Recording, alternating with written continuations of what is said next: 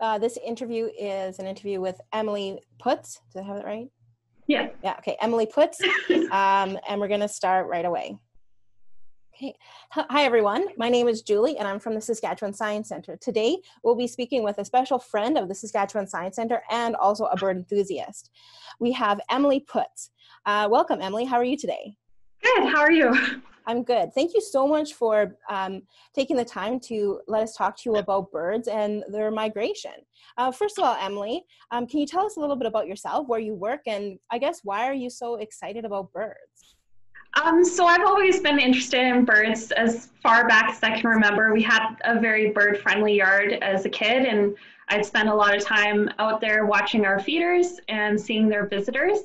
And birds just have so much personality, individual personality, and their behaviors are so cool. So just as I grew, I became more interested in them, and then I eventually pursued that for schooling.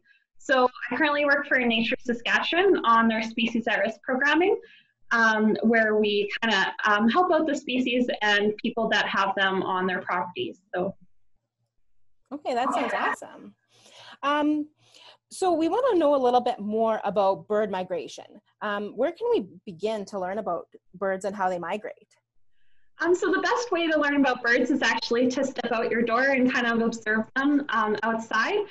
And that's a great activity you can do right now, even social distancing, is just to take a walk and see what birds are visiting this time of year. If you really kind of wanted to dig into more about migration itself, the great thing about Saskatchewan is we have a lot of good, knowledgeable people about the topic, so you can get a hold of them. Or you can visit the Last Mountain Bird Observatory, which is part of the National Migratory Monitoring Network. And it's open to the public in the spring and fall, and you can get up close and personal with birds, help band them, and that really helps learning about the population, how it's doing, and kind of where the birds are going. It's closed right now for this spring, but hopefully it'll be open in the fall. So if anybody's interested in migration, that's the best place to go, I'd say. Okay, so why do birds migrate? So it's a popular thing to do. So over half of North American's bird species actually migrate in one form or the other.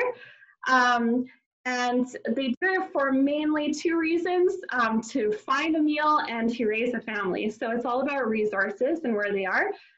So birds in the spring will often head north, following where the food is. So as insects become more abundant here and our plants start to produce grain and seed, there's a lot of food available up here. As well, there's a lot of space for them to spread out from their wintering flocks and kind of raise a family in good spots. And then once it gets colder, in the fall, it takes more energy to stay warm, and they need a lot of food for that, which they can find in the south better. So they head south where it's warmer and there's more food. So I heard that Saskatchewan is like a really good place, or that birds really like to go to in migration.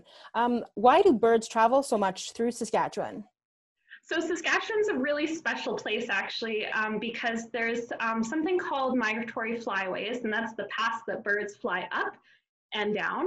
And Saskatchewan is the converging point for three really large flyways. So it's kind of where we're situated and the resources we have for them. So we have a huge diversity of birds that come through Saskatchewan, the ones that head way up north to the Arctic. We have the boreal species, we're the last stopover for them. We have the parkland species, and then we're also the tip of the Northern Great Plains. So we have all the grassland species that come here. Saskatchewan, as I mentioned, is so great because we have a lot of food for them. So we've got great stopover places where they can eat leftover grain or seed from the previous years. And we've got a lot of really large water bodies that have great shoreline for fuel up spots for waterfowl and shorebirds. So for example, Chaplin Lake, that's one of the most important stopover places for shorebirds in North America. And it supports a huge number of shorebirds because it can produce the amount of brine shrimp to feed them all. So it's a great place to go in the spring if you're looking for migratory shorebirds. Oh, that sounds so awesome to go and look for those birds. So birds migrate a lot. What kind of challenges might they face in their migration because they go so great distances? So birds face a lot of challenges on migration, unfortunately, and most of them are human-made. And the two biggest actually might surprise people. So the two biggest causes of birds dying as they migrate are actually windows and cats, which are both man-made challenges to them. So if you think of big glass windows, birds are already trying to navigate through chaotic cities with loud noises and tall buildings, and they just can't see the windows all the time. So it takes out a lot of birds, unfortunately. And cats actually kill billions of birds each year, including many at-risk species. So the best thing we can do to help birds on migration is actually you can put up stickers on your windows to keep birds from hitting them and letting them see them a bit better. And if you have cats like I do, it's good to keep your cats indoors. Keeps your cats safe and the birds safe. Other challenges birds might face if there's big storms or habitat loss, it can kind of veer them off track to places that might not have the food available for their stopovers. And so they can face challenges just trying to get that fuel to keep going on their migration as they're traveling north. Okay, I heard that you can also put a bell on a cat to make it like scare the birds away. I'm not quite sure if that's true or not. Yeah, I know my cat doesn't like bells. There's these big clown collars that you can put on your cat if they're outside so the birds can see them.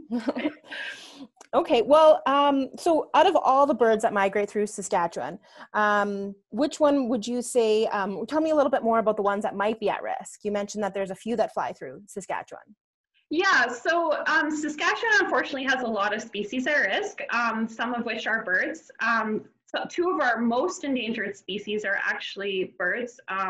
People might be familiar with the burrowing owl or the piping plover. So burrowing owls, they're both migratory species. So burrowing owls, they actually winter down in Texas and Mexico, and they leave late February to early March, and they're back up here kind of around now, so late April to May. So they're a good one to watch out for. There's only about 300 of them left in Canada, and we have half the population in Saskatchewan. So very, very endangered species. And piping plovers, they're another endangered species. They come all the way from the Gulf of Mexico, and they're kind of early migrators, so they are already back. The males come back a little early, late April to early May. And we host about 30% of the entire world's breeding population here, so they're pretty cool. And another one people might be familiar with that you can watch out for just right in your house are barn swallows. So most people don't know barn swallows are a listed species. Their population has declined by 80%. So they're a good species to look out for because Saskatchewan has a lot of them. So it's good to give them space if they decide to choose your house as a nesting spot, even if they're swoopy. Yeah, sometimes they can get like that. So you talked about like the different species and how they're classified or put on different lists. Can you tell me a little bit more about the different classifications, like threatened or endangered or extirpated? What do those all mean? Yeah, so if you're an at-risk species, it means you're either listed as special concern, which is the lowest risk category, threatened, or endangered. So threatened is where we really need to start looking at the challenges that these species are facing and kind of help them out. And endangered is kind of like that point we don't want to reach. So that's when it's they're at imminent threat of disappearing or being extirpated. So extirpated is kind of the worst case scenario. So if people know what extinct means, that means there's no more of the species. Extirpated means that they're extinct in an area. So for example, if burrowing owls, if they disappeared from Canada, they'd be extirpated here because there are still burrowing owls in the US and South America, but there wouldn't be any more in Canada, so they'd be extirpated. Okay, that makes sense. So what, out of the birds that you know and the birds that you're familiar with, which bird do you think has the most amazing migration story? So there's this little shorebird called a sanderling. I'm not sure if I mentioned them before, but they have an amazing migration story that I kind of think is super cool. So they actually breed way up in the Arctic, Canadian Arctic, against the Arctic Ocean. And they migrate, that's where they breed in the summer, and they migrate all the way down to the very south tip of South America. So they basically travel pole to pole, and that's a huge way for such a little bird. And the cool thing about them is they do it so successfully. Like Sanderlings, their population's doing really well. And it's just like amazing that such a little bird can make such a big journey. So I don't know, they hold a special place in my heart, I guess. Yeah, that sounds so amazing.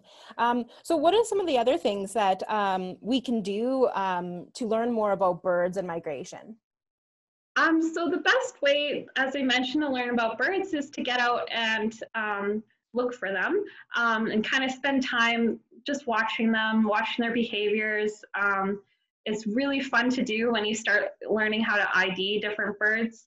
And Saskatchewan's a great place to do it. So you can go to some of the quieter parks, get away from some people and just watch the birds there. Or you can go down grid roads and drive. That's a great way to see kind of the hawk species and some of the grassland species, is just to drive down some of those more secluded grid roads. So best way to learn about birds is always to get out and start watching them, I'd say.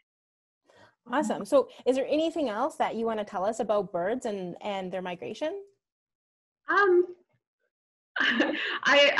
always amazed by birds. They each have their own personality, and you learn something new about them every time you see one. So it's something that I suggest everybody get out and do, and get interested in, especially in the spring when we've been cooped up all winter. The birds are returning, and it makes you so happy to get out and see them and see what they're doing.